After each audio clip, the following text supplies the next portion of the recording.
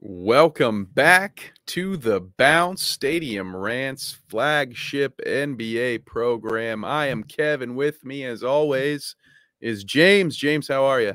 I am great, Kev. Another week. How are you doing, my friend? I am good. I have recovered. Luckily, the good folks of Nashville did not know I was there. I got out unscathed because, Snuck in, snuck out. yeah, I brought my Pacers hat instead of my Colts hat. We'll just say that. Yeah, I would. That was probably a good move for you. Very good move for you. Even Nashville's a little down on Sunday. James Schmidt's land was a little down on Sunday. Tough. We took a tough one Sunday. It's not been good for us in the old gridiron gang. No. Any of us bounce No. hosts here. So Our luckily, teams are. Was a bad weekend overall for us, wasn't it? You guys had something happen on Saturday, and Tennessee blew it on Sunday. historically bad. Yeah, that Colts helmet, it's in great shape. Luckily, didn't Store get that broken. one for next year. Put it away. But we are here to drown our sorrows in the hardwood. Yep. And back to where we belong. Yeah, exactly. This is my natural environment. And Yes. speaking of that, now when we look at my personal skill set, James, it looks more like this. It revolves more around the horse aspect. Good little half split there. Bank shot, use the glass, no travel. Very impressive. Very impressive. With a move like that, I can understand why it took created space. 2 years. Get him out of the way. To trade this guy. It was very good. I mean, that's a tough one. We have the audio removed, but the play-by-play guys, when they saw that play, they immediately suggested that THT and Conley go one-on-one in a game of horse at halftime. Yes, so, I agree. And I'm here. I'm for it 100%. Well, we have some other clips. Now, some of these might make your horse highlight reel, but other ones, quite frankly, James, are just going to leave you puzzled. Oh, tough. Russell Westbrook, who, according to Lakers propaganda, is no longer on the trading block because he's averaging 15 points off the bench. James, after this highlight reel, I have to ask you a very serious question, and that is, do you believe any of that talk is Russell's new role on the bench, which we have chronicled over time? Does that make him untradeable? Are the Lakers no longer interested in getting rid of that? What was it, $47 million? 47 mil, I think, for you. And absolutely not, Kev. Like, if they can get out of it, they're getting out of it. That right there is the Russell Westbrook experience in a nutshell. It's just roller coasters, valleys, peaks. They're like, whoa. It should be pointed out, 1 minute. All of those clips took place in approximately 1 minute of game time. I didn't set that up properly, but that just adds to the legend. Gets the block, gets it out, blows by him for a layup. That's a goaltending off the back, off the side, like almost loses the handle, turns it into a take, but then gets blocked. 3 years ago, that would have been a dunk. That's the thing. We talked about that with Russ too last week. Is the athleticism, the extreme athleticism he had. He just doesn't have it no more. And he's yet to learn how to play without it. And and when he does that, if he does that, we've seen it before. Rajon Rondo, I don't know if it's a fair comparison. I go to it a lot because of the types of games that they played. Rondo, I think, has always been more of a facilitator, but they were always athletes that had kind of broken jumpers. But Rondo became someone, not right away, mind you. And that's the other part that I think is important here, that, Westbrook, there's still hope, because it didn't go well with Rondo the first couple of times he had to be that veteran presence on a young team, come off the bench. He had to fail at that, get benched, get traded a couple times. And even then, it still doesn't always work. But it's possible for Russ to be just the ultimate backup point guard for someone. It is. It's just, it makes him untradeable. No, if they can get out of it, they're getting out of it, man. They're gonna absolutely. The Pacers are sitting there thinking, "Hey, man, it's still two firsts. It's all one for Miles, it's such one a to take weird. Russ." Yeah, they're in a bad spot, man. Like, those are the only picks they have. It's the only commodities they have. Like, I wouldn't want to be them. Some have argued that they should blow it up, and they may not have made our candidates for should Did they not blow make it up. ours. But we will be talking about teams that maybe might want to consider blowing it up later on in the program. But before we do all of that, we need to look at some more of what happened in the week prior. Now, I'm always very saddened by the timing of this efficiency landscape, James, but we're going to look over it regardless because it's so beautiful and it tells you so much about your sport. So good. It just comes out every Friday. It comes out the day after we talk. It's so good. You got the Grizzlies top offense and defense. The Cavs, I'm stunned the Cavs offense is that bad. Defensively, Jared Allen and all those bigs really help them. I'm very surprised our offense is that bad. Equally shocked at that. Yes, the defense, everything you said is exactly how I feel. I'm not surprised to see, we've talked about it before, they have that great ability to just rotate in good defenders in the front court, and that makes them just a constant defensive threat. And they have good guard play on the perimeter as well. But I have heard it now. Now, Cavs fans aren't surprised by this. They will tell you that. They are kind of frustrated with the offense right now. But there's a lot of talent there.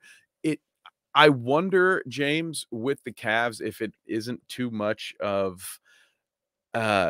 ball handling. What they have when I think about the Cavs' best offensive players, I'm thinking about, of course, Donovan Mitchell, Darius Garland.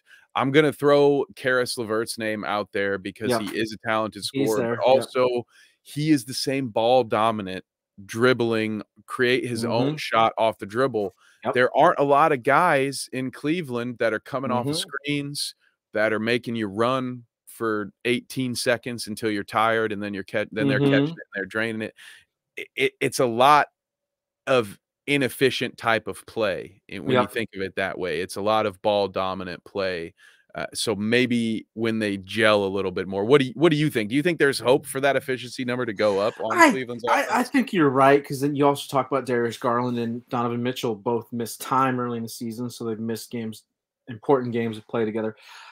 I guess it can't get worse, can it? I mean, there's that. It's got to get better. Like it's not the worst, but it's close.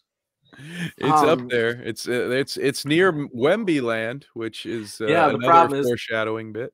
Yeah, but the problem is they're really good. And what are they now? They're third. They're 21-11. So even though their offense is crap, their defense is not.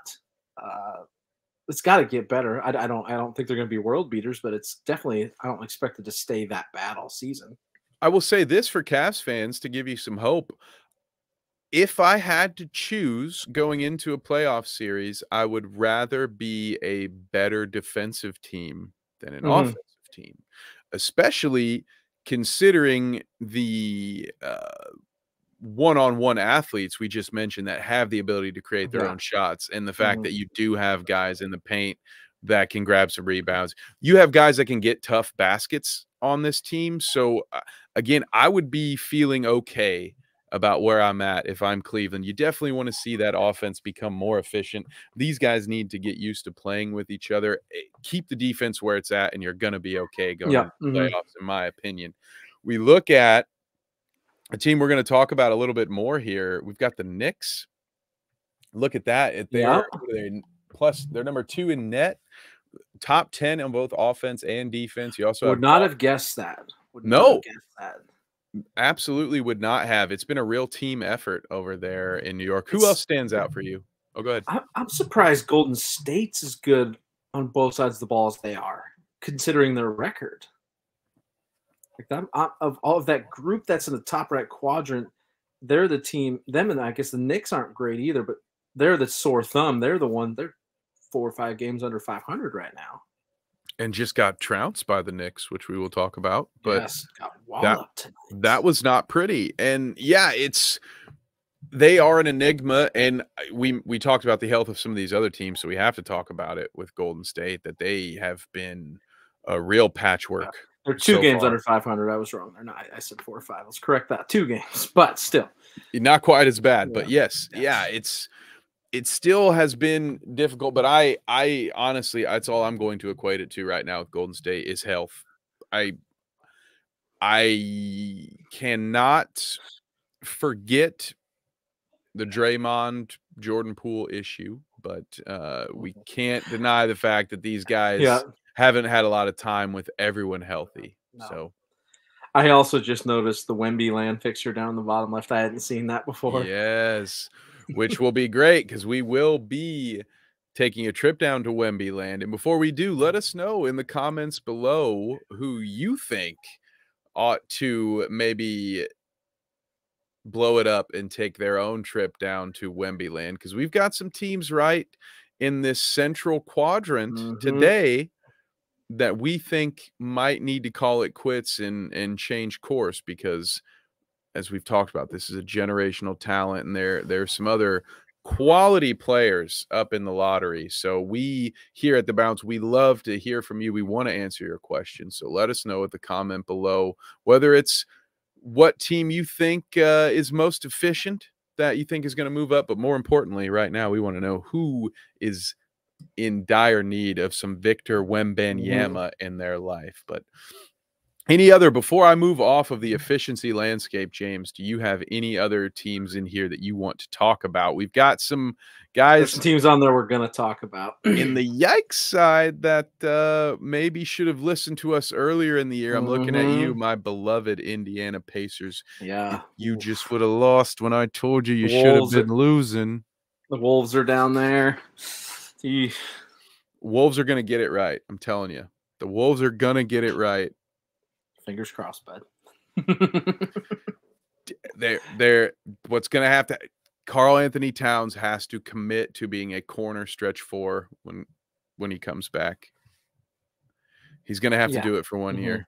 Yep. It's going to do it. They want it to work. He's going to do it. It is.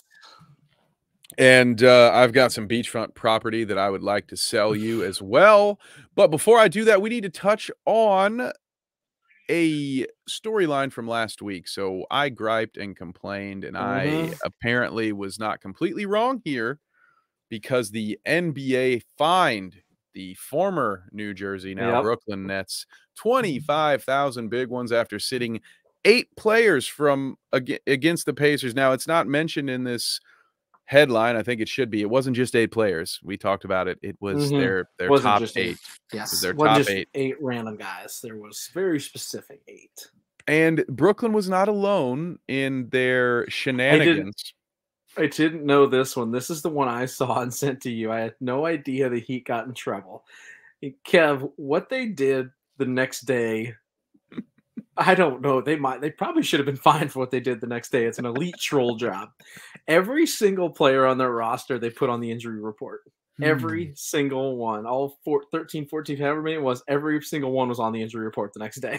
It's beautiful. It's like Pat Riley met Bill Belichick for a drink at a hotel bar, and he said, you know what we like to do, Pat? Really funny. It would be really funny. We just put everybody as questionable. He's like, you won't do that. You won't do that. You won't do that. You guys can do that? Oh, I'm going to do it. Yeah. Was it a troll at the NBA, or was it a troll at Brooklyn for just sitting a bunch of people and then after the fact trying to getting them explain it? Because afterwards Brooklyn had an explanation for all 8, and isolated in a vacuum, all 8 could be reasonable, but when you parlay them together like that, I think it's probably both. I like the idea of it being the NBA, but it very well could be both of them. It's kind of like poking the NBA while also saying, "Hey, Brooklyn, you dummies! Like, this is how." Exactly. Instead of explaining it afterwards, just put them on your injury report. Just put them on there. If all 14 of them are on there, you're good. I will say, as a fantasy manager in both football and basketball, I selfishly love the NBA fining teams for doing this, because there is nothing more frustrating than trying to navigate these waiver wires when you're not being honest with me about who's going to play. It's the most frustrating thing. I can't stand the teams who Now, more in the NFL, this happens. They want you to think a guy's going to play, so they'll make him questionable. And now my whole roster is jacked up because I have to take that guy out of IR. We all know he's not going to play. But now, before I can make any free agent moves, I have to move him into my active roster. So NFL, NBA, stop it. All right, stop it. Stop trying to cheat us. Just tell us. You make enough money off of us, guys. Just stop. All right. A little fair play never hurt anybody. Well, maybe, but probably some people would argue with that. But you know who's really, really upset about the unfairness of life? It has to be Lakers fans, and maybe even Anthony Davis himself. He was playing at an MVP caliber level. We talked about it last week, and this has been the knock on him since the bubble is he has not been healthy at all. And he's now out for at least a month. This probably torpedoes the Lakers, right? Like, there's no way they can survive this. I don't see it. I mean, they were finally getting things back together, and that was it was requiring Davis and LeBron to we're talking about the 70 points amount, tonight. the amount of minutes they were playing too. We're just talking about it. And the fact that they're contributing for 60% of the team's point total. Like that. So let's just say, boom, that's 30% gone for a month. Where do you get that from? Lonnie Walker's not making that up. Russ, and that was interesting. We talked about that a couple weeks ago. Anthony and LeBron were both out, and Russ still came off the bench, which to me defeated the whole purpose. The one silver lining I tried to convince myself of as we were all screaming, why didn't you trade for Buddy Hield? But anyway, I was thinking, oh, well, whenever Ant-Man and LeBron are hurt, Russ can will this team to victory against the likes of Oklahoma City. Not going to happen. I was wrong. What can they do? Is there any what can be done? I don't think there's anything. I mean, you're gonna expect LeBron to take on an exponentially large load at that age.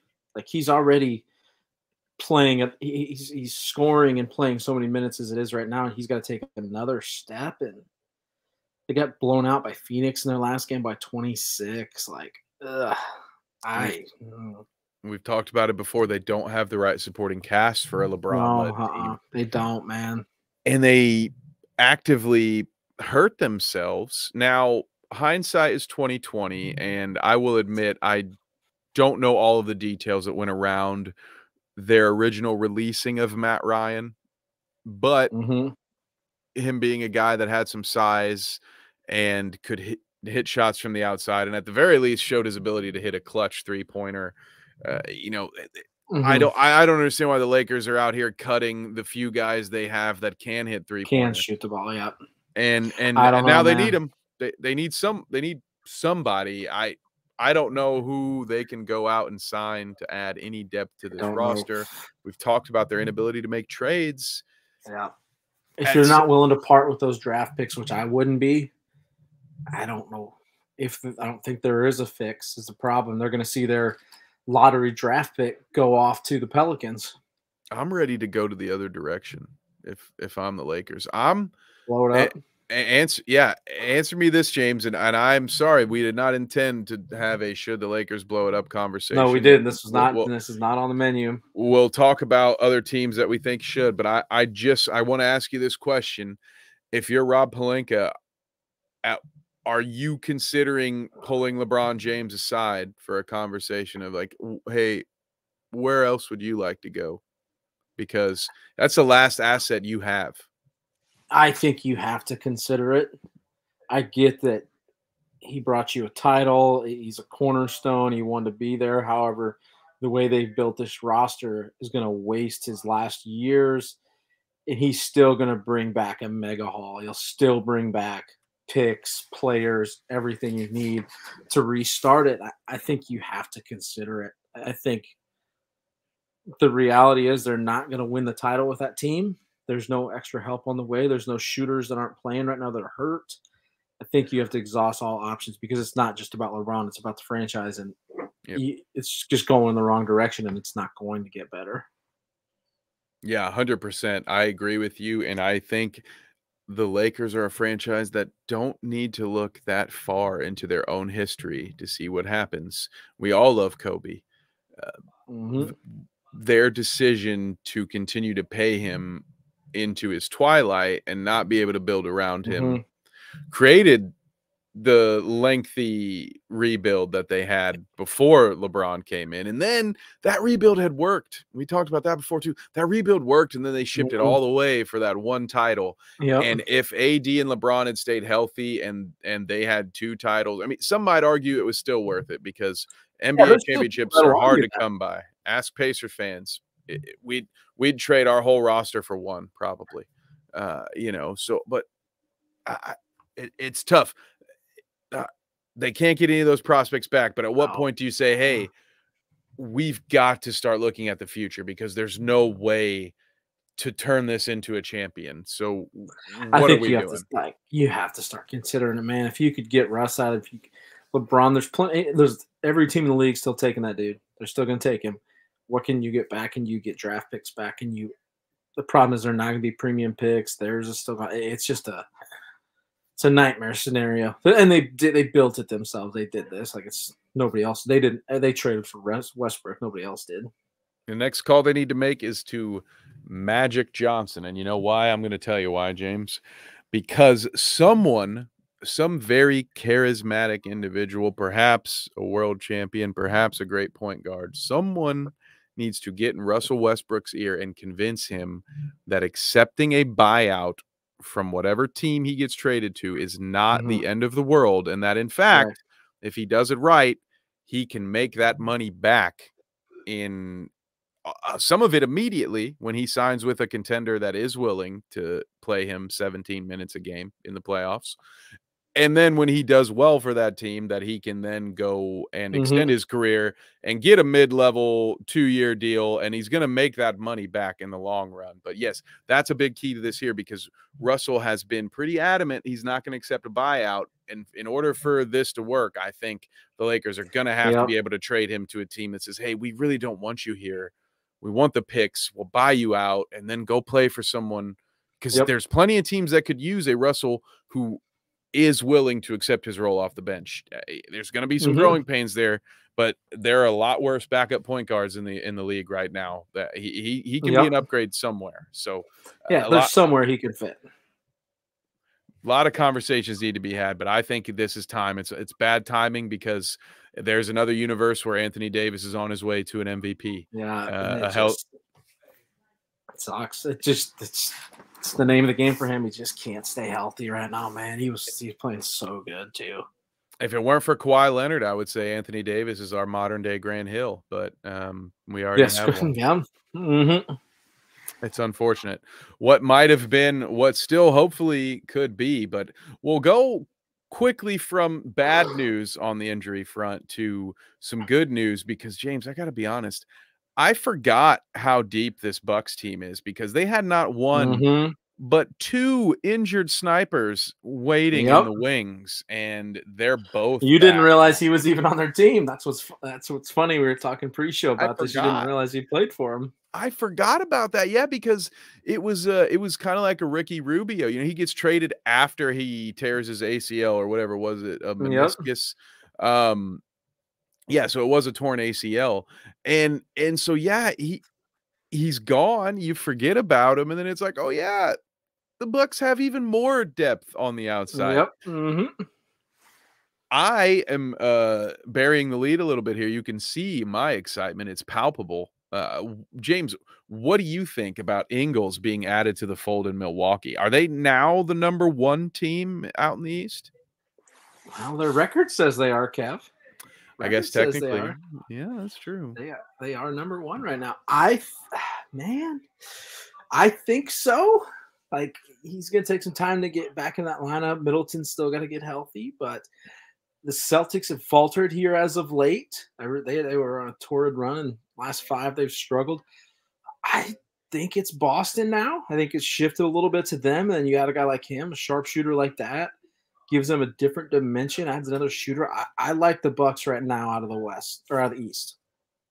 Yeah, I do too. I know Ingles hasn't had a chance to do much yet. It's only been 15 minutes. We're still going to Yep, just see mhm. more from Middleton as well, but it's not even Christmas yet.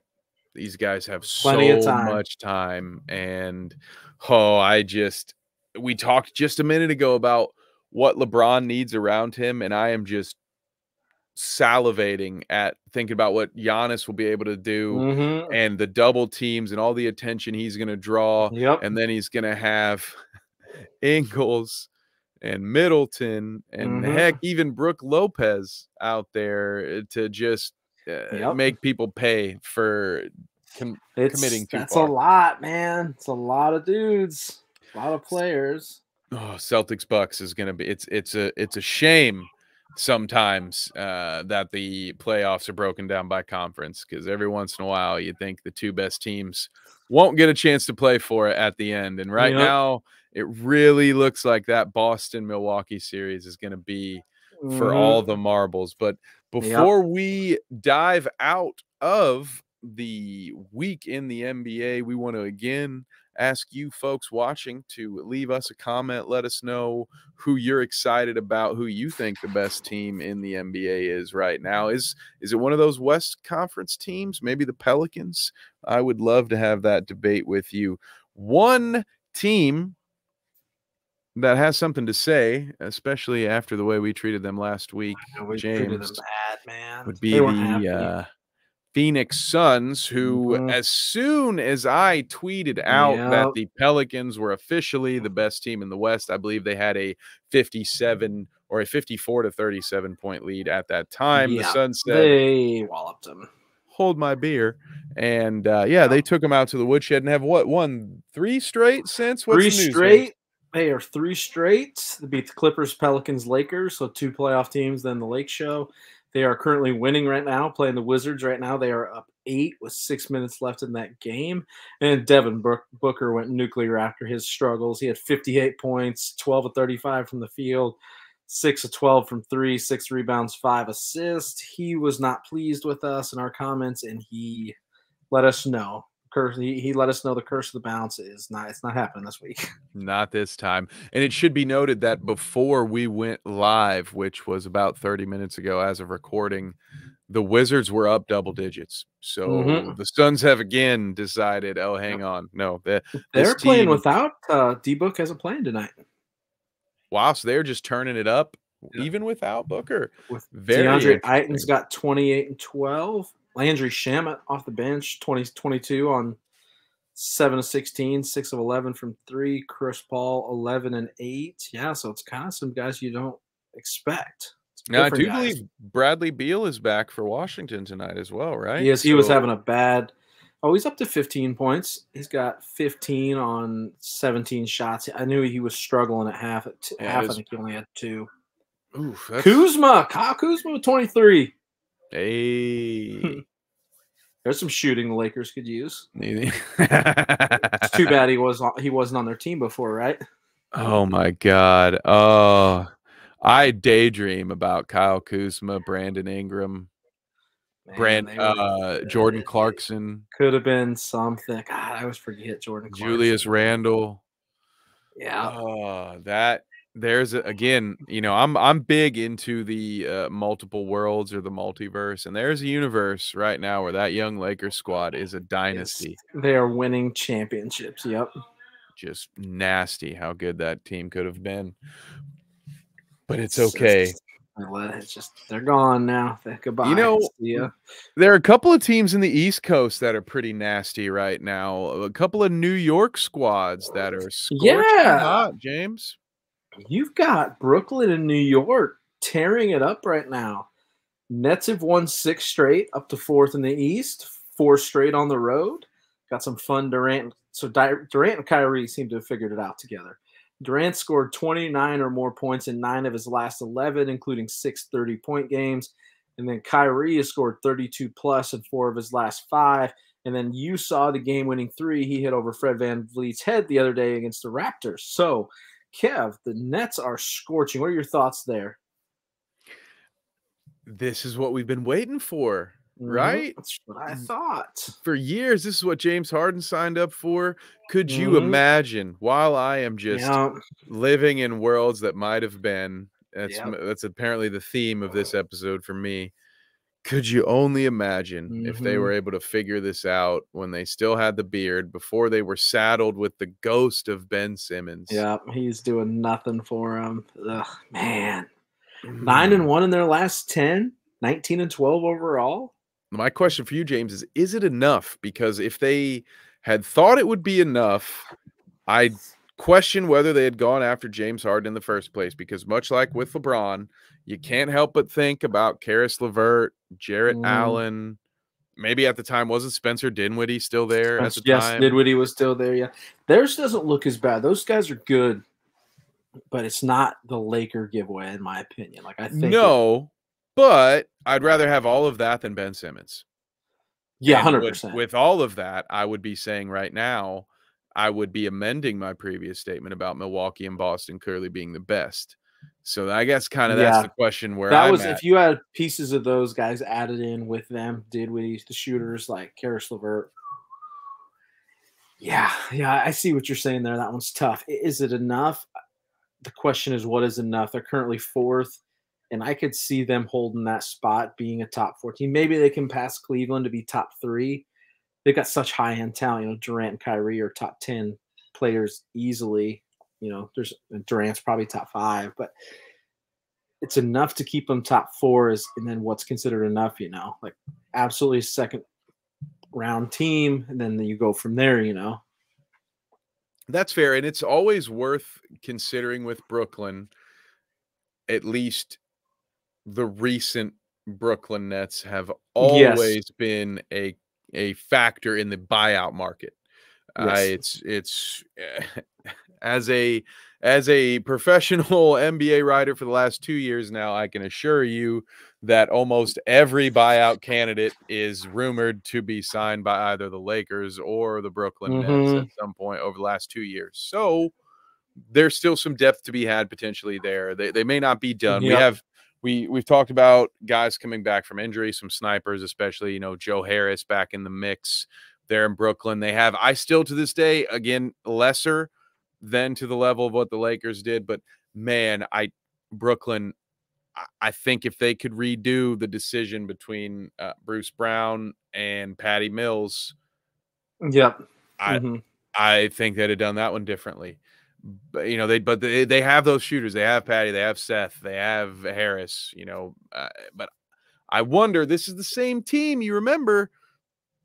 It wasn't that long ago that Kevin Durant was calling out his teammates by name, almost in the Yep. Rick Pitino way of saying Larry Bird ain't walking through that door. Yep. Kevin McHale ain't walking through that door. He did hit us with that not so long ago. So He did. I tend to think this is the same team that won't be able to get past Milwaukee or Boston Yep. without more help. I don't know where that help's coming from, but it is sure nice to see them finally, Yep. win some games. I think this is a team that could beat Philly. Like you said, this is a second round playoff team. As soon as they run into one of those top 2 seeds, though, good Mm-hmm. luck. Not enough as of now. It's exactly how I feel. Then the other Eastern team we're talking about that's scorching is the Knicks. They won tonight. They beat the Warriors. They beat the brakes off them tonight. They won by 38. They have now won 8 straight. Had them at 6th here. Let's get an update here, see if they're in the same spot. Yep, they are 6th in the East right now. Some good wins. Cavs, Kings, Pacers beat the Bulls twice. And then just more stats with you guys. Julius Randle scored 25 or more in 5 of his last 6. Jalen Brunson has scored 30 in 2 of his last 3. This one's fun. This stat's fun, Kev. He's shooting 51.5% from 3 in December. Wow. It's a heck of a number. I was actually blown away when I saw that number. Wow. And then RJ Barrett is averaging over 20 in his last 5. So, Kev, there's another. Are the Knicks contenders or pretenders? I think they are currently pretenders, but I do want to say I am very happy, and I hope that this RJ Barrett slander stops once and for all, because most of the time the call is coming from inside the house, by the way, Knicks fans. It's you guys who need to Correct. relax and stop It's not me, it's slandering not you. RJ Barrett, okay? Give this kid some time. He's going to be great. They want him to working be on the it right now. savior right away, and he's fine. Like he's fine. plenty good. He's plenty good.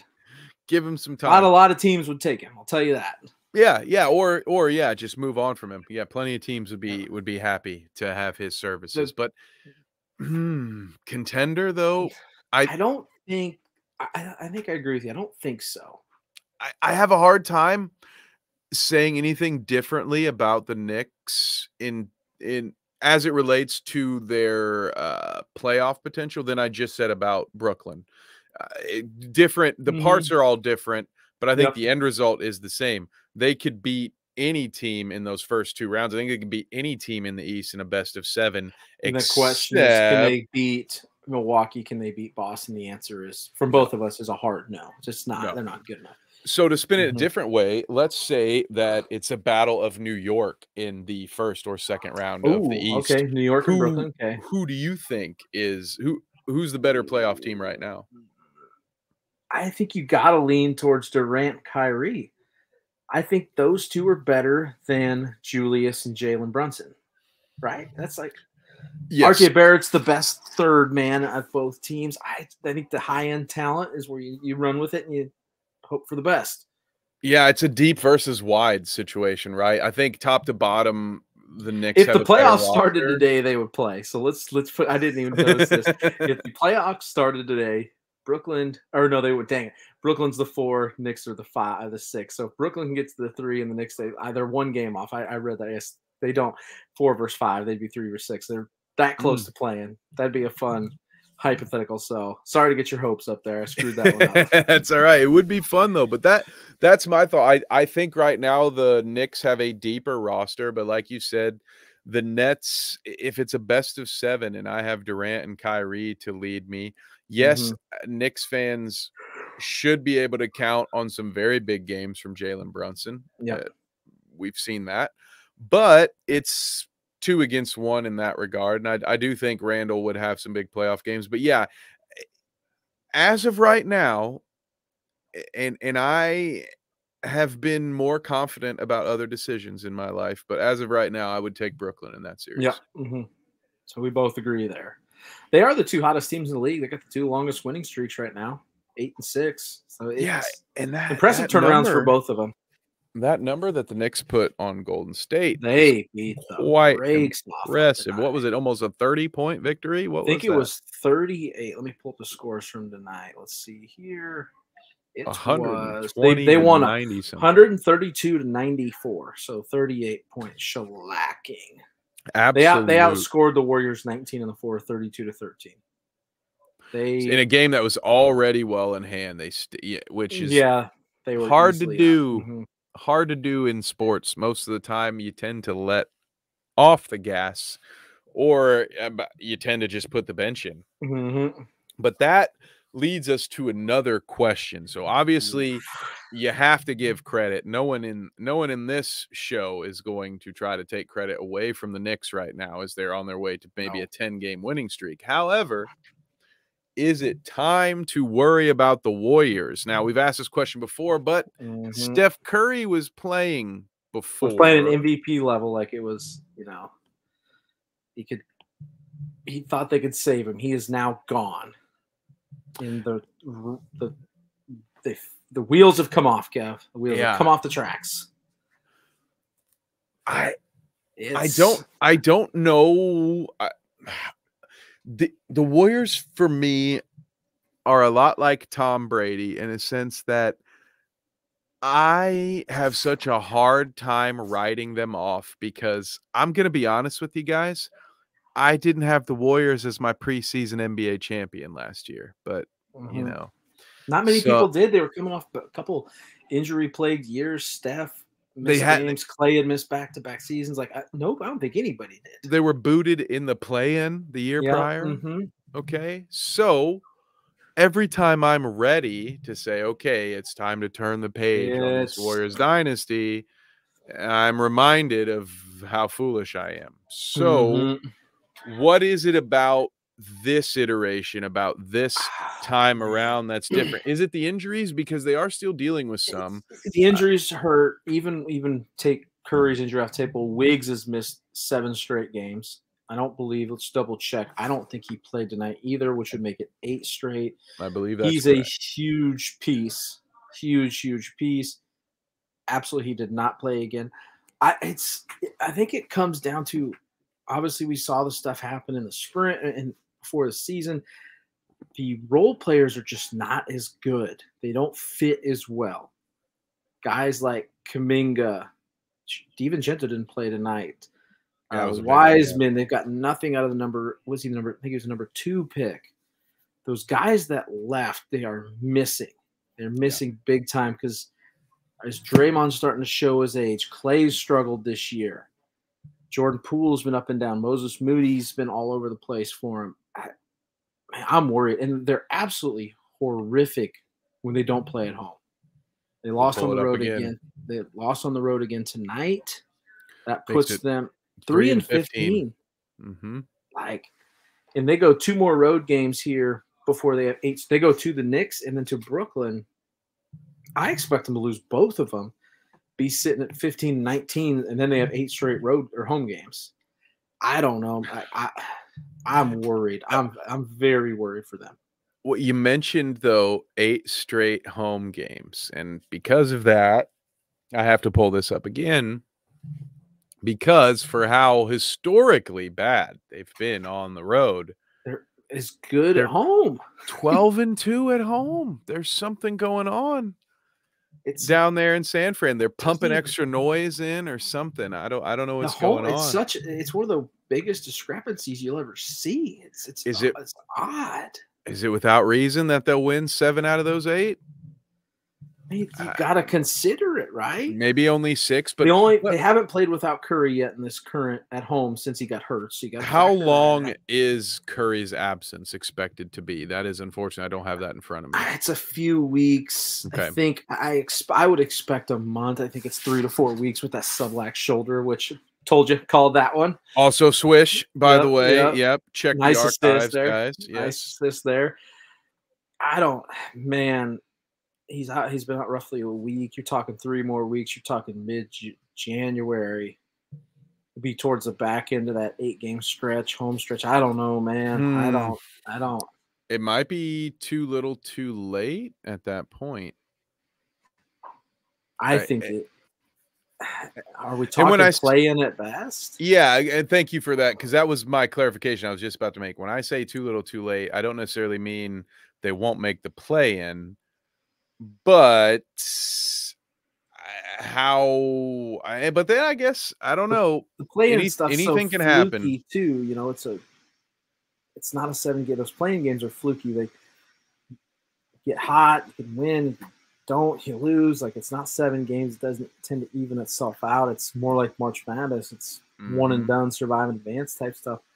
And they're not a team that so far this year has been healthy. No. So I don't right now like their odds. Getting Wiggs back would really help them. That would be a big help.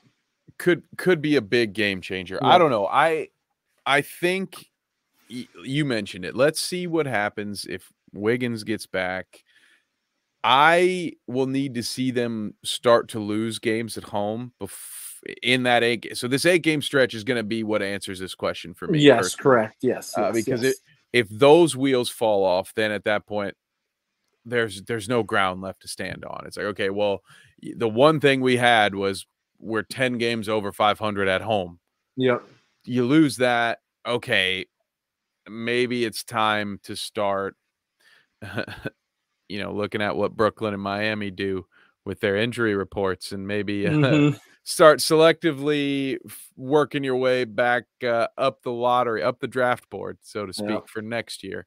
Because you do have, that's the thing with this team, man.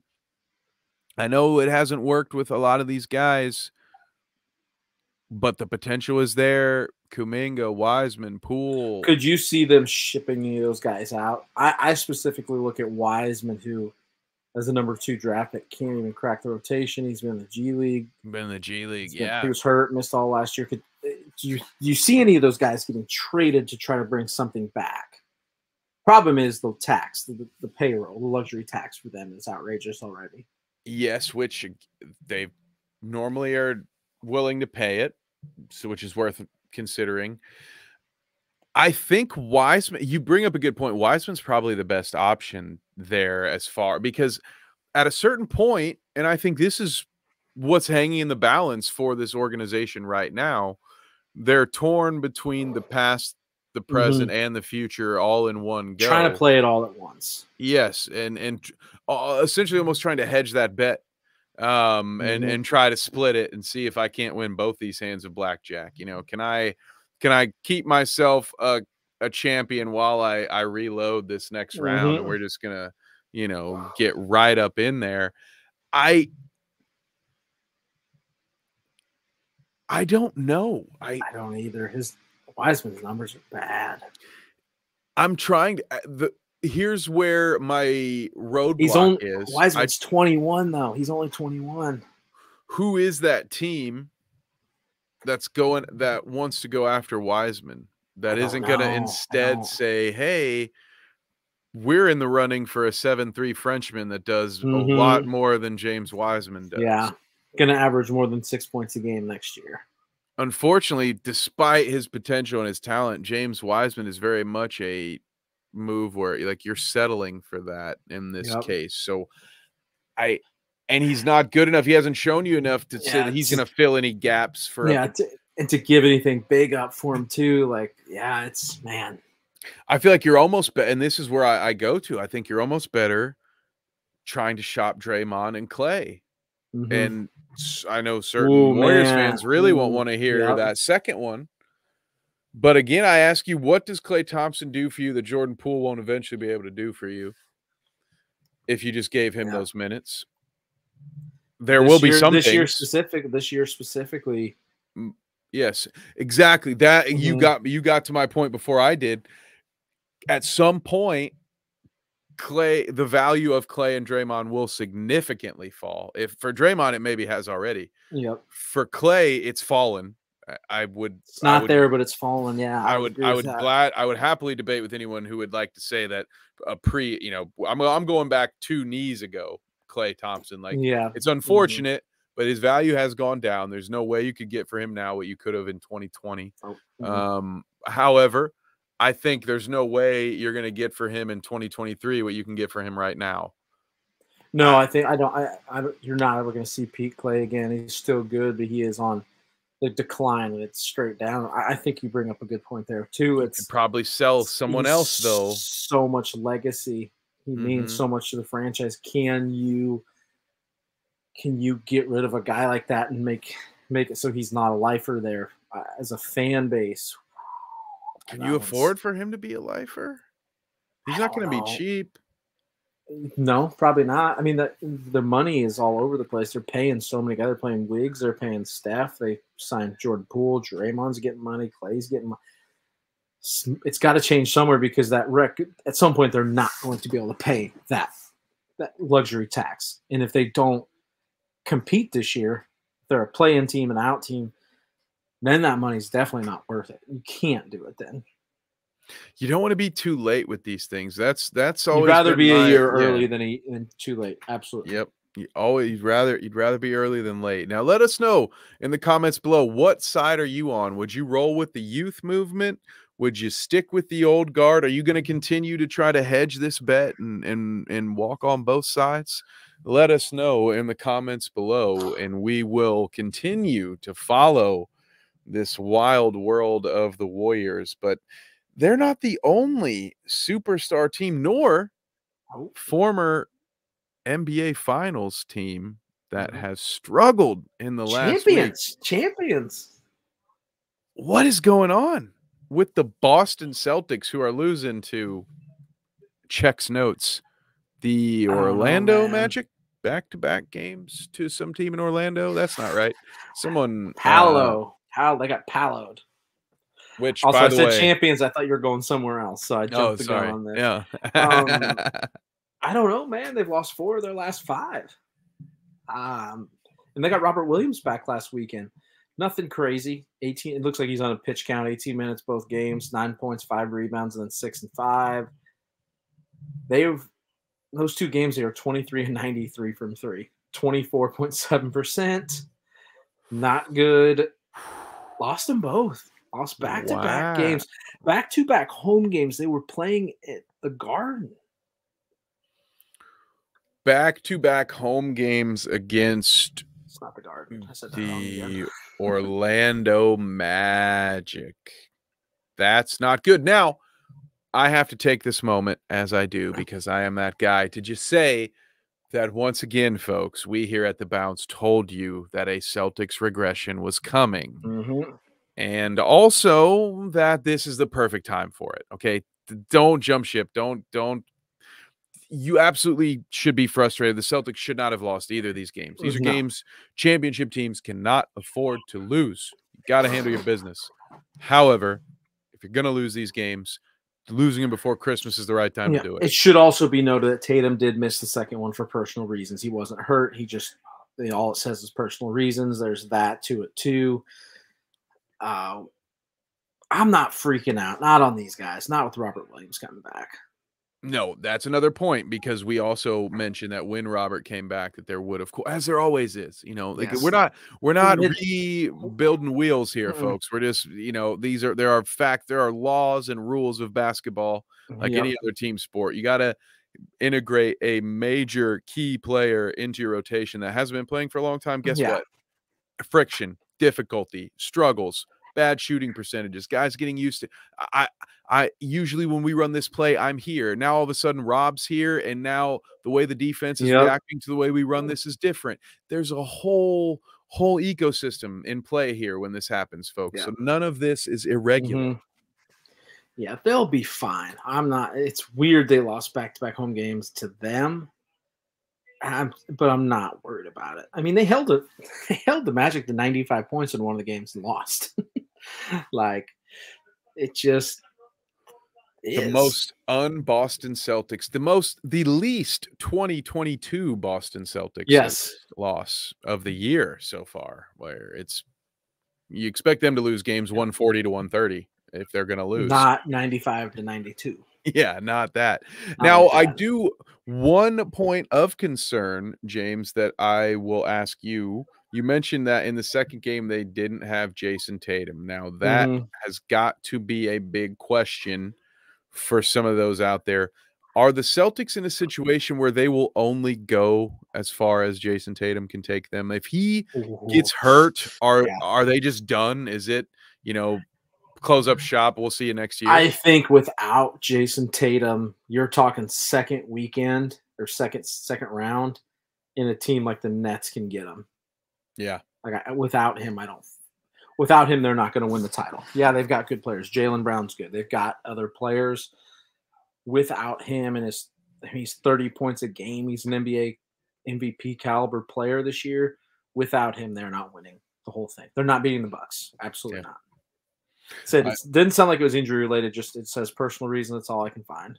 No, absolutely, and that's good to point that out. I just want to be clear, because I think that's the point that I was trying to make, is that this team, as good as it is reliant on Jason Tatum. Without him being him, the Celtics they just aren't going to go. They aren't going to go all the way. So maybe just more weight for his MVP candidacy going forward. But yeah, I think the Celtics are going to be just fine. They're going to have another one of these streaks. Mark my words. It may come in late January, early February. We have not seen the last great Celtics run of the regular season where everybody's going to be talking about them again. We may have not seen. I won't be surprised if we see another losing streak from the Celtics even after that. Like, be ready to ride this roller coaster, folks. This is still a young team that scores a lot and still has a lot to learn, and they've been through a lot over the last couple of years. So, I mean, they're just doing a really good job. It's amazing what they're doing. That's how high the bar is set for them, is that we're freaking out after 2 losses, Yeah. That's the standard. The standard's up here. It's where it is. And props to Orlando. You know, there's the future is so bright in Orlando Oh, with yeah. Paolo and other players that might be coming. But we also had a battle of the number 1 seeds last week, James. How did that all play out? Well, our prediction that the Pelicans were the best in the West is now gone because they're down to 4th. They've lost 4 straight, I believe. The Stars came out, man. That one. Stars came out. Bucks win 128-119. Giannis had 42 and 10. Brook Lopez had 30. Drew Holiday 18. Here's a weird one. Jonas Valanciunas had 37. He took 24 shots. That makes no sense to me. McCollum, who we talk about, is forgotten a lot. CJ had 31. Zion had 18. It was Joe Ingles' season debut. Middleton didn't play that game. Brandon Ingram didn't play that game as well. That's now Brandon Ingram's 11th straight game he's missed. Monster game. Just the Stars came out to play. Yeah. Pelicans now have 4 straight. They've lost 4 straight after winning 7 straight, falling down to 4th. So big game. One team is who we thought they were, and the other team still got more to prove, it looks like. I will say I still think the Pelicans are who I think they are because arguably, and I am one who will argue this, they've been without their best player for the last 11 games. I know we all love Zion, okay? We love Zion. I love Zion as in a parasocial kind of weird way because I never met the guy. Yep. But I am even a bigger creep for Brandon Ingram because the polish that he's a 6'10", like light version. He's Kobe light. Okay, he's not Kobe Bryant, but he's got similar movesets, and he's Paul George's size. I mean, okay, just take that. He's Paul George. All right. Brandon Ingram is very good. And when the Pelicans get a chance to play with him and add what they've done without him, I just be ready for this team to have another wave is my thought, James. What do you think? Am I crazy? Have I bought into am I eating too much gumbo? Is that I don't think so, man. Ingram's so good. Like they're say they fall into 4th. They're 2 games back from the Grizzlies. It's not like they're 10 games back. You know, they're right there.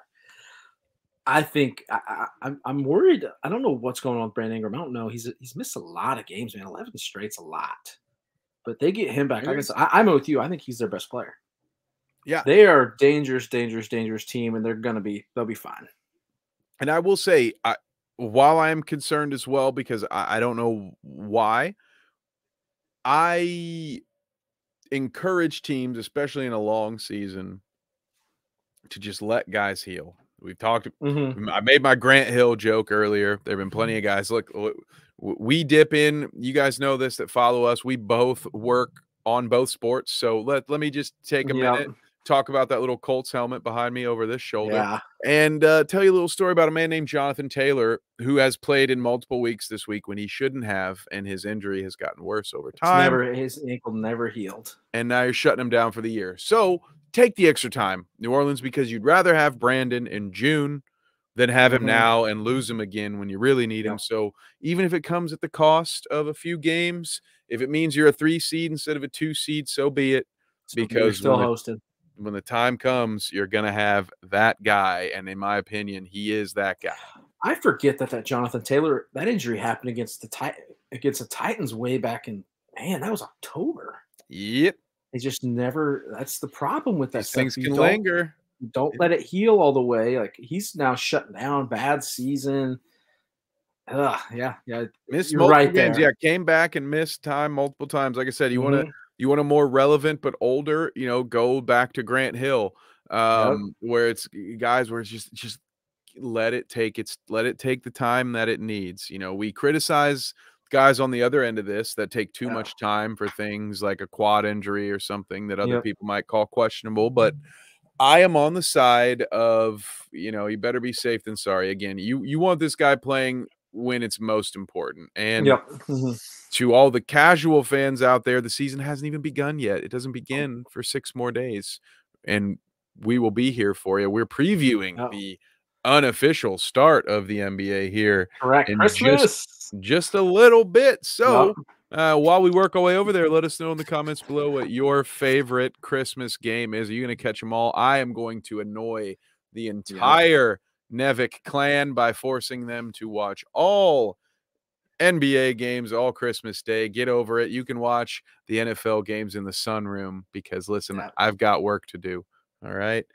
It's Jesus' birthday, not mine. We've got work to do. No time to blow it up here on the bounce. But, James, there are a couple of teams we are looking at in the middle of Ooh, the Eastern man. Conference that may just want to say, hey, it's Victor time. I'm going to pull up a couple of things while we talk about this. First is our friendly efficiency chart. Yep. Soon we will pull up some standings. But who do you want to talk about first? I'm still in spoiler mode. I don't even want to spoil it yet. So who do you think we should talk about The first? two teams we've got, where are they? Let's see. They're dead center. They're just to the left of our offensive efficiency. Yeah. Oh, man, They're right on top of that each is it. other. They're on top of each other. That's the problem. Folks, we are talking about the Bulls and the Raptors. Should they or should they not blow it up? Now, Kev, this is tough. Yes, it is. I lean one way with one and the other with the other. Start with the Raptors, former NBA champions. Don't have Kawhi no more. Still got a good team. However, good core. Team's awful. Not very good right now. 16-15, tied for 10th. Lost 6 straight. 2 of their last 8 they've won. Their next 9 are against playoff caliber teams. Fred VanVleet, Gary Trent Jr. both slumping. The question is, did they blow it up? They've still got the draft picks. Fred and Gary Trent both have player options for this next season. They're not guaranteed after this year. Siakam just came back, Pascal. He's really good. OG is a defensive player of the year type guy. The question is, should they blow it up and rebuild around young Scotty Barnes, who hasn't taken the massive leap yet? What are your thoughts, Kev? I think this one's interesting, and I want to give credit where it's due. I believe that the instigator of this, or at least the most popular tweet that I've seen, this came from Kevin O'Connor at The Ringer, who had a wonderful little Wemby edit with the Raptors throwback jersey, the city jersey on there is just so choice. I think it got us all starting to think about who are some of these other candidates of teams who maybe we wouldn't have considered candidates for him, who now have a realistic argument. And especially with the whole French-Canadian Toronto thing, there's an additional pull for those folks there in Toronto. But thinking about it strictly from an X's and O's place, like, listen, I'm not a marketing guy in between the lines here, okay? You know, what I do for my day job has nothing to do with this. But listen, I'm not here to talk with you about NBA marketing. Let's talk about X's and O's. Would it make sense for the Raptors to blow it all up for Victor? Now, OG is the linchpin here in my thought, because I've heard it argued that he could get a very big, a king's ransom, so to speak. And I don't know. I'm trying to think of the comparison, the recent trade where people have said, we think OG can get a similar pull. And I wonder what the Raptors would get for OG, because you mentioned Fred and Gary. They're not going to get a lot for guys on team options. They're going to get something. You're going to get something for Fred. With the right team who needs Gary Trent, you're going to get something. Those are playoff teams looking for plug and play guys. And you're right, they've got those player options, so there's no guarantee on them. And the thing about playoff teams, you're not getting a lot to build. What are you going to get? A 17th overall pick in the first? Yeah, like, even if you get a first rounder, what are you getting? Not getting young talent. You're not getting picks. It's where I lean with the Raptors to keep it, to not blow it up. They're 13-18. They're in the play-in game right now. They're there. They've been hurt. Siakam's missed games. They've missed a lot. With the Raptors, I lean towards ride it. Like, don't blow it up. And it was Donovan Mitchell. Sorry, to go back to the comparison that I was forgetting earlier. Yeah, there's no way. There have been people saying that they think thank you. People saying they think that, oh, Let's pull up the stats. I there's don't no believe that way for you're a gonna get a second. Donovan Mitchell haul for OG Anunoby. And listen, he's a Hoosier, all right? If there was anyone who wanted to push that agenda to help my man, like, it would be me, but I'm not. Listen, I have some journalistic integrity here, all right? Yeah, Like and he's subscribe, by good. the way. He's averaging 18.7 a game. That's not even close to what Donovan Mitchell was averaging. He's got No, career highs. eh, You've now I make me. I want test to it. go pull this You up. know, Yeah, I listen, test. Yeah, I test it and then just tell them. I don't even necessarily feel like we'd have to spend 10 minutes going into OG versus, and it's not meant to be a knock by any means. They're different players, absolutely, but yeah, OG is gonna do a lot for you defensively, but offensively, he's not a dynamic game changer in the way that Donovan Mitchell is, at least not no, yet. not yet, And not yet. I personally, Even like OG's averaging 18.7 points per game last year. Donovan Mitchell was averaging 25.9. He's averaging 29 this year. Like different, just different, completely. Donovan Mitchell is arguably, I mean, I don't even know that it's arguably. I would say he's in probably every major publication's top 50 players, probably arguably in most top 20, top 25s. Yes, Where's OG there? Maybe top 50. Not maybe yeah, exactly. Maybe top 50. top 75, top 100. He's not in He's not. Donovan's ballpark. And again, that's not a knock. We're No. talking about a top 20 player in the league. But that's my sort of hesitancy. That's why I kind of side with you on this, James. Also, it wasn't that long ago, maybe 6 or 7 episodes, where we were talking about how well the Raptors have been more injured than this, and they were able to figure it out. So right now, it seems they're slumping. But it's not over. It's not quite over yet. It's not great, trust me, but they just lost to the 76ers by 3. Like, they're not getting killed. I think this is a team I just ride. I riding it out with these guys. Yeah, we talked earlier about Rob Pelinka having some conversations with LeBron, maybe, in order to make some decisions. I think it would be wise to talk to Gary Trent and Fred VanVleet and see how they feel about this team. Yeah, and see feel them out.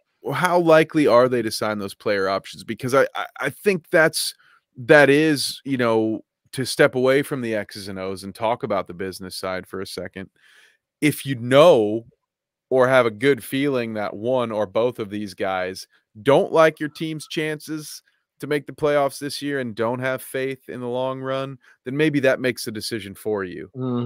Exactly, because there is a way where maybe without getting rid of OG, you can still ship off a lot more parts and still kind of strip yourself relatively bare in an effort to say, okay, we're gonna hopefully have a big lottery pick, and then we're gonna make some plays in free agency, and you know, this roster that's gonna be pretty bare bones at the end of the season, we'll be able to fatten it up with relative ease. So I don't know. I tend to lean with you as far as let's ride it out right now. But even if I did blow it up, I would look for ways to keep my 3 main guys being Scotty, OG, and Pascal. Yeah. If you have to blow it up and those 3 can't stay, I don't know if it's worth doing, because again, this is a lottery. It's not like you get to trade this chip in and say, if I trade you all the way, I get Victor. That's not how this works. That way, yeah. So it's all about risk versus reward. And I don't know if those scales are in Toronto's favor. Now, I agree. There's a team that before they beat Miami tonight, as of recording on a Tuesday, that I would have said might have been able to tank without blowing it up, but I may be wrong once again. So what about the Chicago Bulls? They're another team that's supposed to be a lot better than they are right now. Is it time, as I tweeted, is it time for them to start looking around? I think they're the bigger problem. I think they've got to do some soul searching and probably have to look into this, because they're stuck in a no man's land of not being good enough. However, they also know their draft pick. They traded it. So they are in a weird spot with no way forward.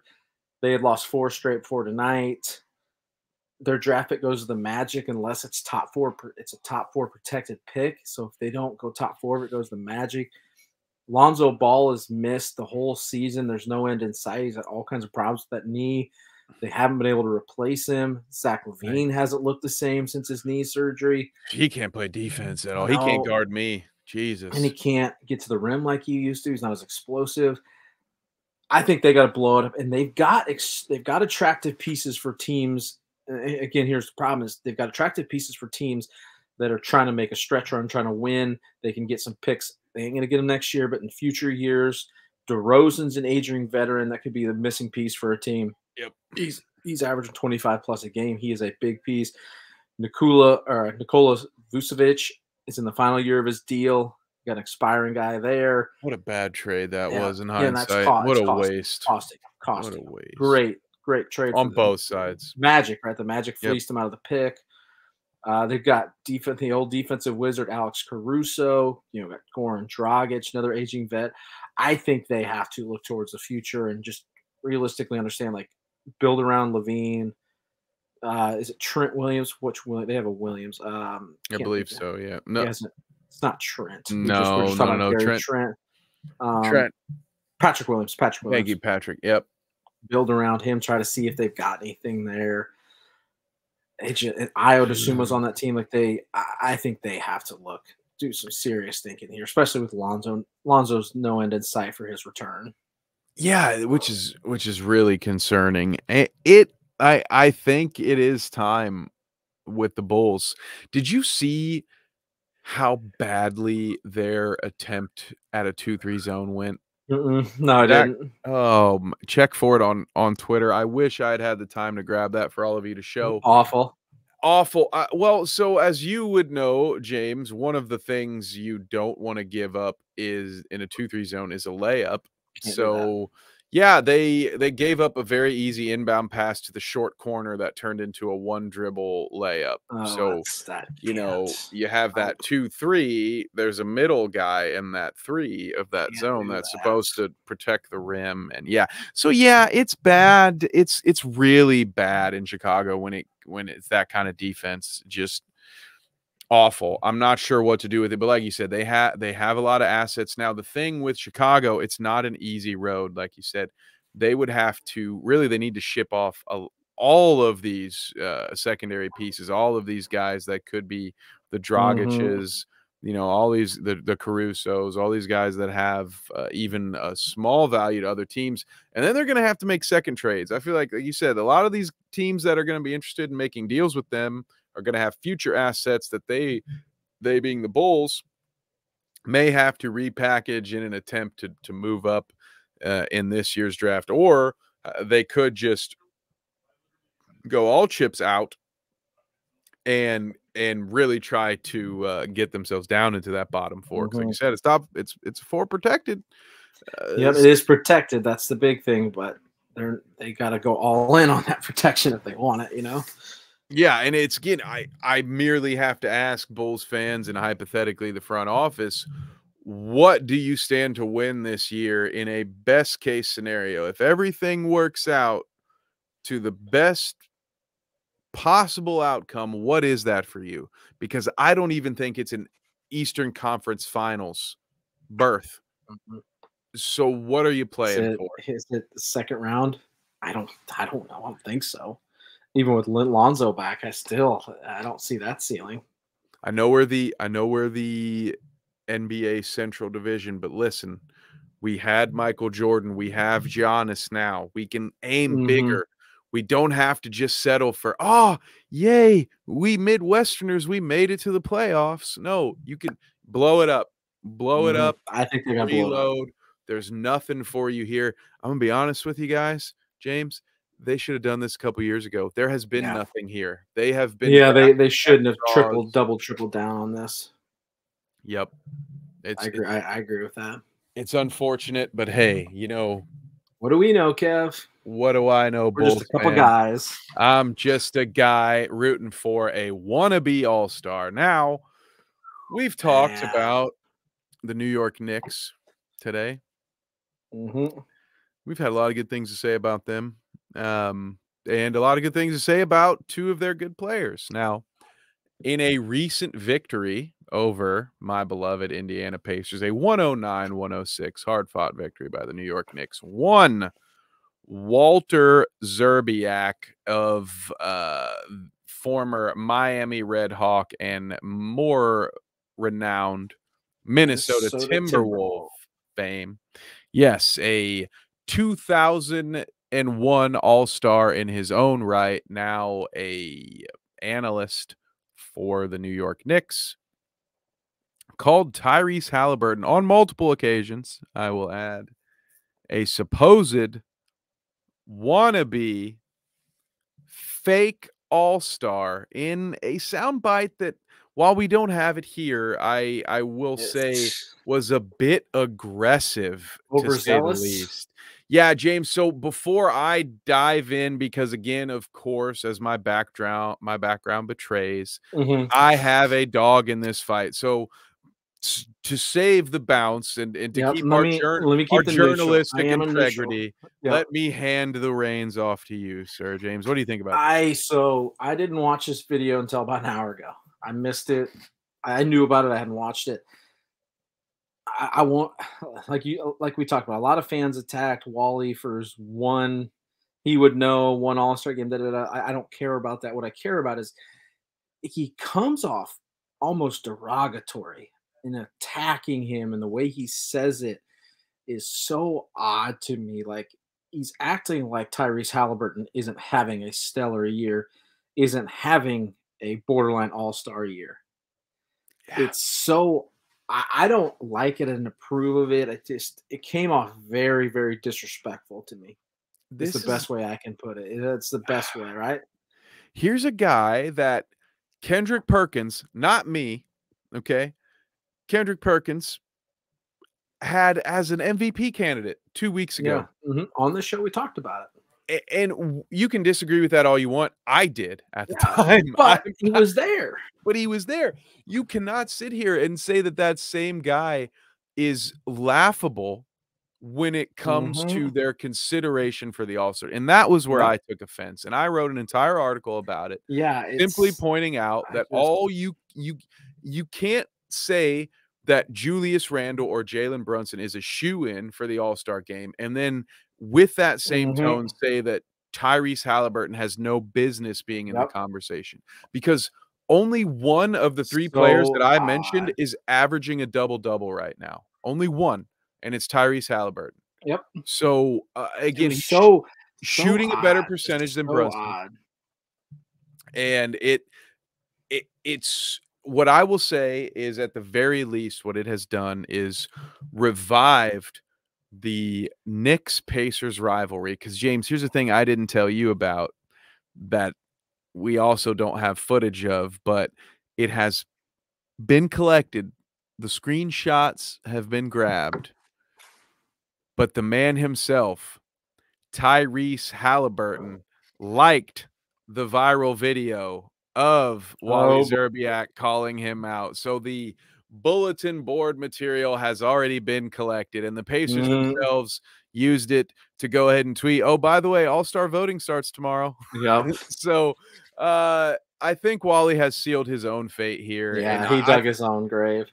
I think we will absolutely be seeing Halliburton in the All-Star game because of this. Now, as a fan voting. What do you think? Am I wrong? I don't think you're wrong. I don't know if he'll make it, but there's going to be a push from fans to get him in now because of that. Absolutely. Best thing that could have happened to Tyrese. So before we go into our weekend preview, now we have a bit of a longer clip here that will require some audio. So you won't hear us for about a minute. You're out for a second.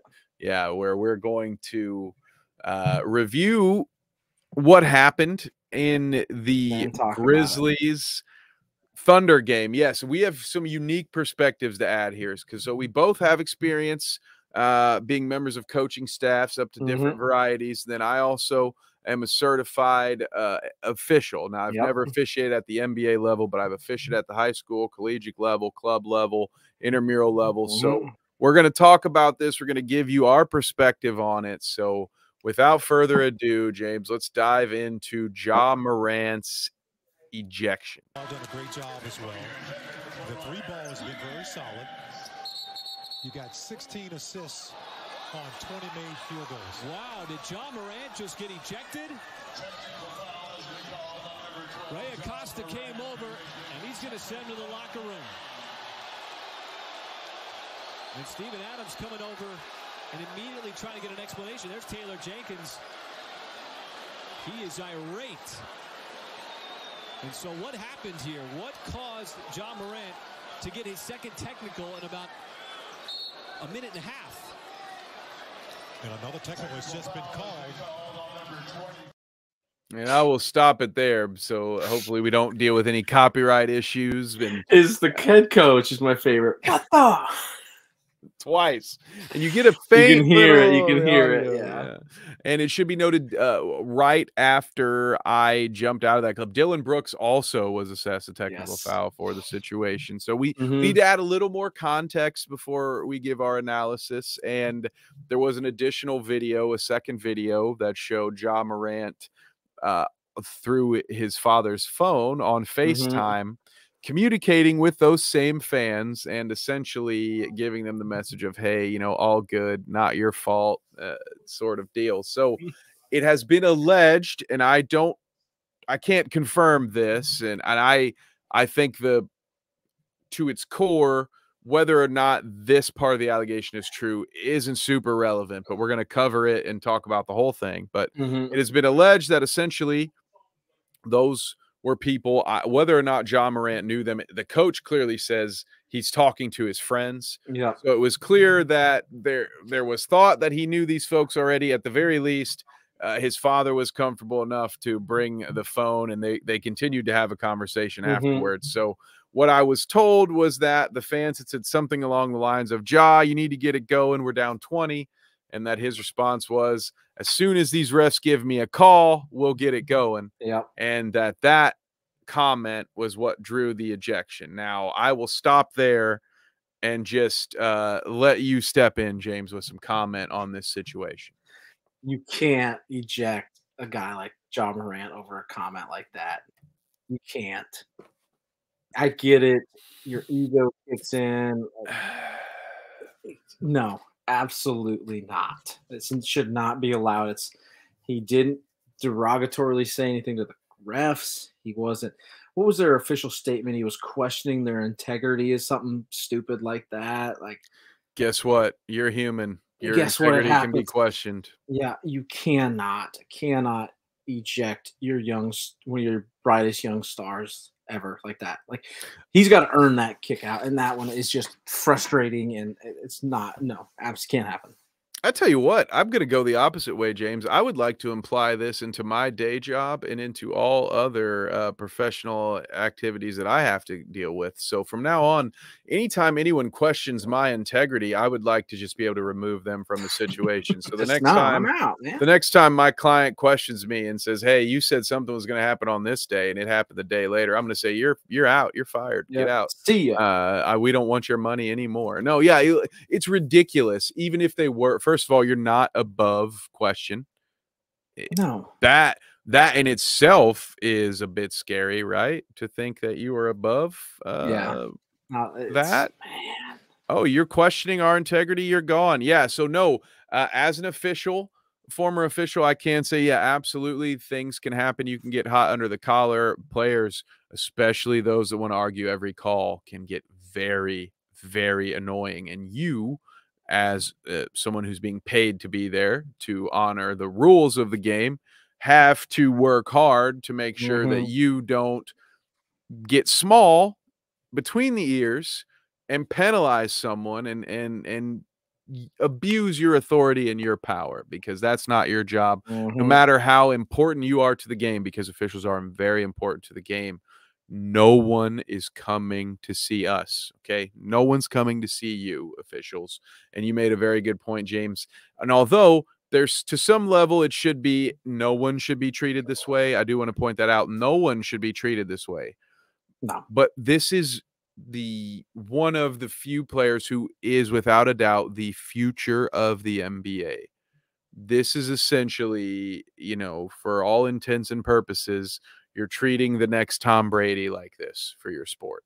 You know, like and I get mad at me all you want about the comparison. I don't care. Leave it in a comment. Can't do it. I said what I said. You can't do it. It was a dumb move.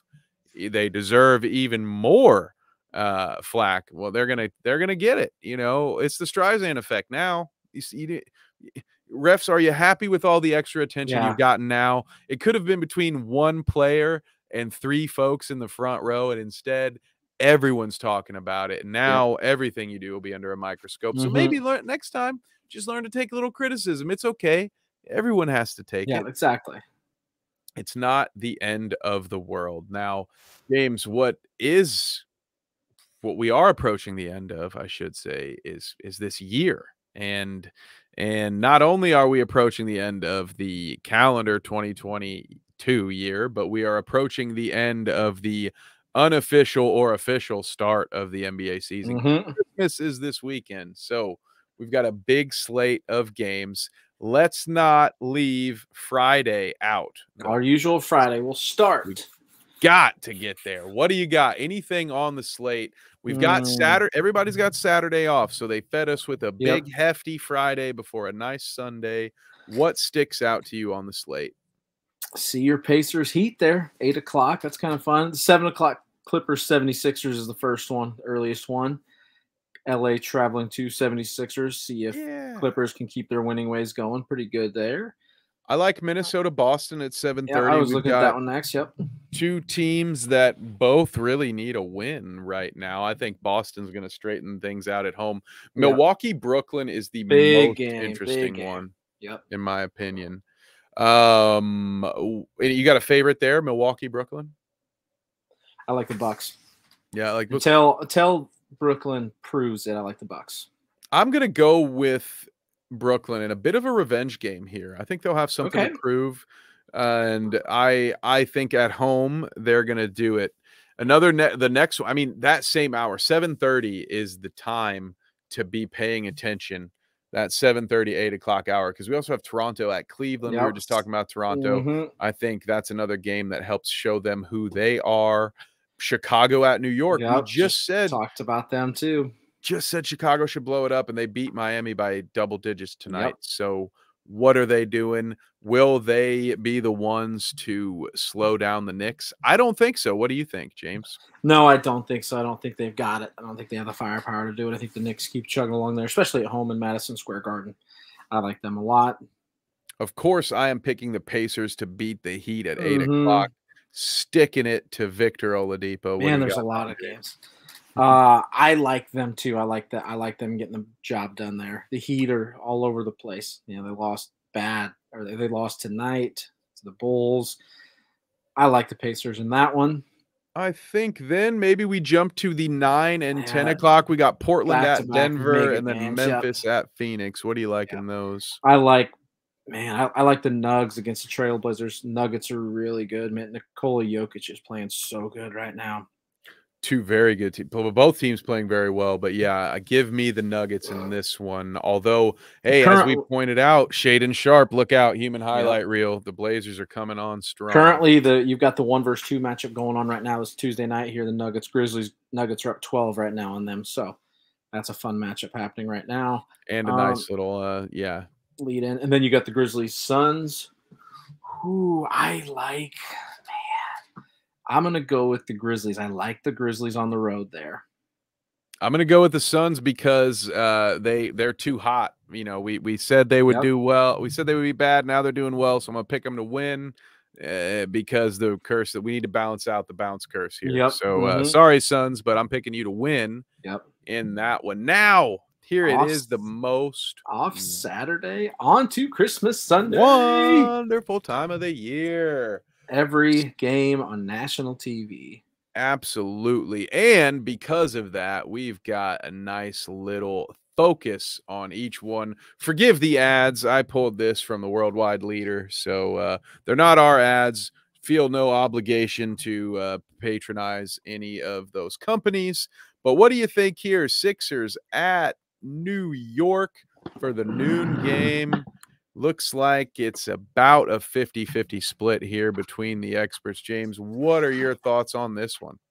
I like the 76ers in this game. I am a huge in this one. I think the 76ers over the Knicks.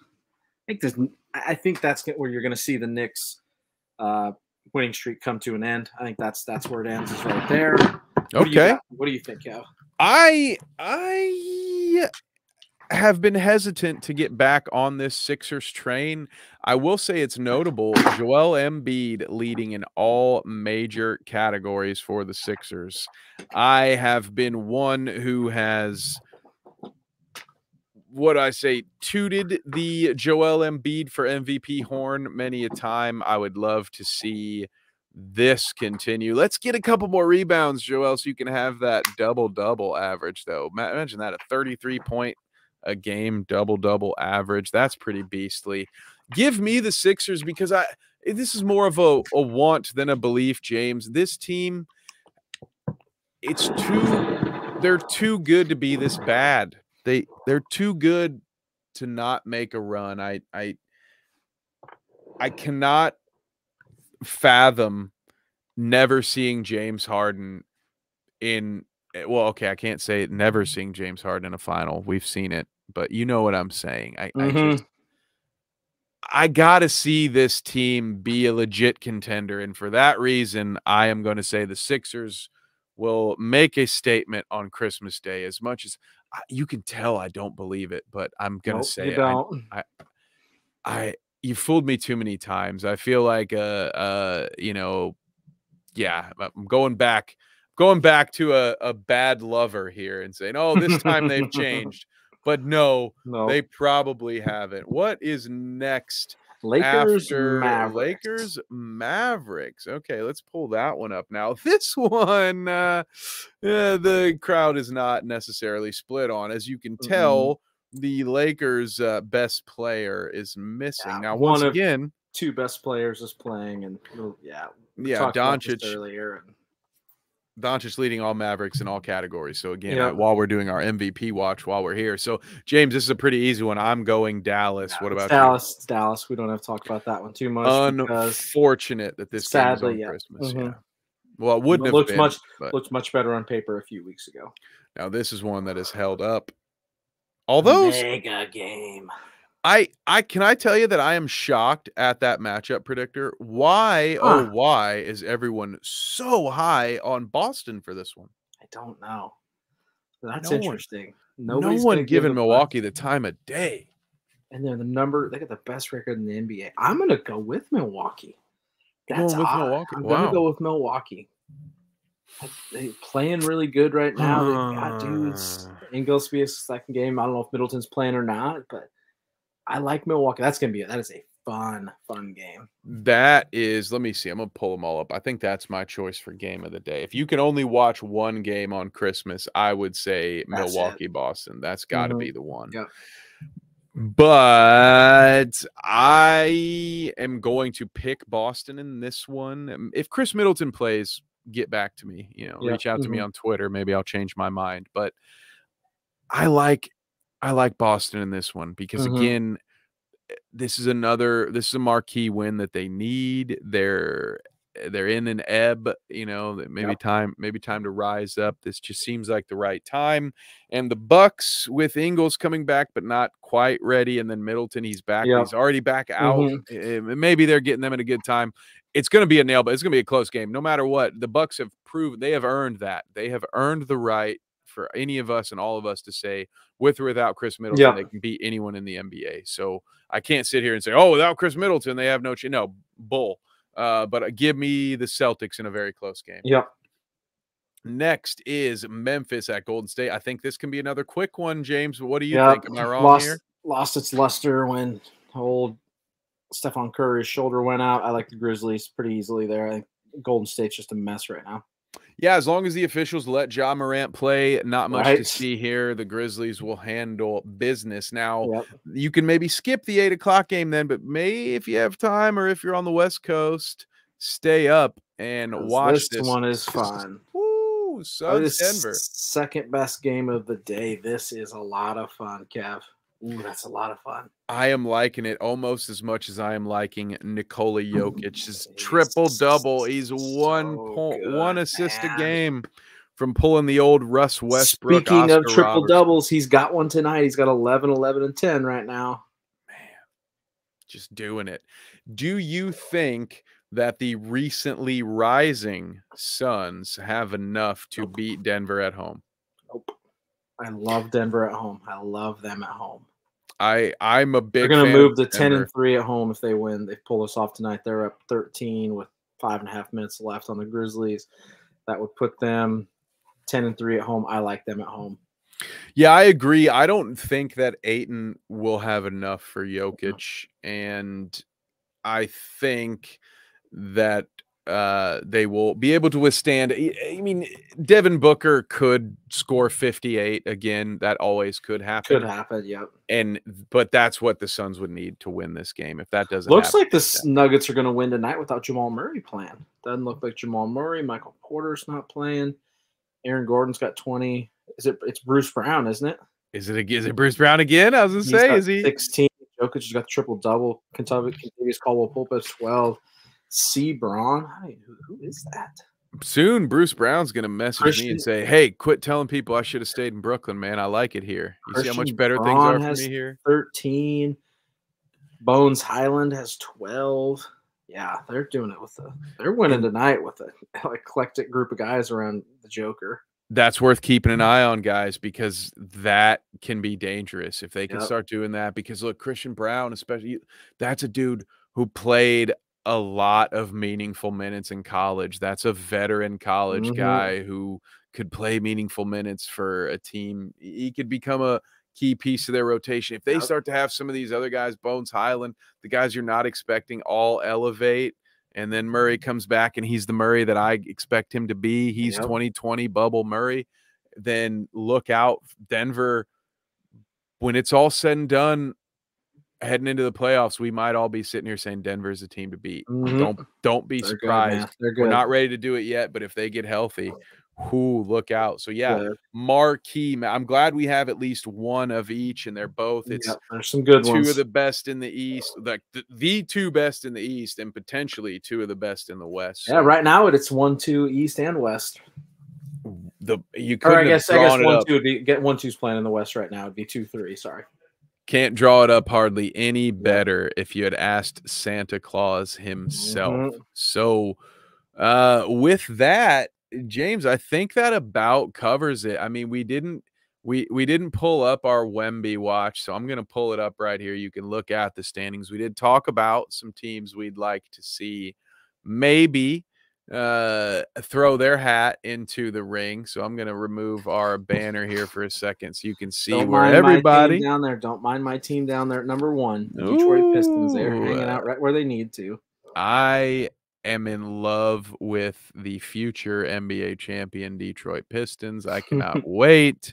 My younger brother is a Pistons fan. I look forward to celebrating that. Yes. Yeah, he's going to have a good few years coming up. But yeah, there's looking bright down in Detroit. But you got anything, James, before we say farewell and wish all these folks a Merry Christmas? Is there anything in the world of the NBA we missed? No, I think we hit everything we needed to. We're going to have a lot to talk about next week. We're pre-recording this one on a Tuesday, so we'll have 10 days worth of stuff to talk about. I think the Joker he's starting to heat up. He's looking great. He had a monster night this last week, 40, 27, and 10. Other than that, we hit it all, my friend. We did really well. I think everybody needs to pray for both of us. Both our NFL teams are just falling off the map. I'm worried of a Tennessee implosion. I'm missing the playoffs is coming. You've already predicted it. So just everybody should just be thinking about us in these holiday seasons. Pretty tough time out here, you know. Yes, absolutely. Keep us in your thoughts and prayers, but know that our loss is your gain because it just means more in-depth NBA coverage. From us here at The Bounce. And while we're talking about The Bounce and about Stadium Rant, now's a good time for me to mention that you can find my writing and James speaking and my speaking over at stadiumrant.com. You can find both of our podcasts, the Indy Intercept podcast, the Titans Tilt podcast, on the Stadium Rant podcast feed. You can find that on Spotify, Apple Podcasts, wherever you find your podcasts. Of course, if you are not subscribed to us here at the YouTube channel, I don't know what your deal is, man, but you really, can you help me out? Can you give us a like and a sub? We thank you for that. But in all seriousness, we appreciate you being here with us. Before I send them home, James, where can they find you that I haven't already told them about? You hit it all, man. You find the Titans Tilt podcast at Stadium Rant. You can find us here every week, Thursday night, 9 p.m. Eastern time, my friend. Perfect. Well, thank you. You can find me at my Twitter handle. It is right here. If you're listening, it is at @KevNevick_. You can also find me at Bite Size Sports, bringing you short sports content with a bite. And also, of course, always Stadium Rant. We are so happy to be here. We'll be here next Thursday and all the Thursdays. But Tuesdays, Necessary Roughness. We've got our main man, Trevor, doing the fantasy. What's the Rumbles of Red? Help me out. He's got two of them. He's got the Rumbles of Red and Another Damn Fantasy podcast. Another damn fantasy podcast. I can't keep up with him, but he's helping me get better at FanDuel. So we appreciate him for that. All right, guys. Hey, if we don't see you, and we won't, Merry Christmas. Merry Christmas, Happy everybody. New Year. If we will be here before the New Year's, but in case we will be back for then.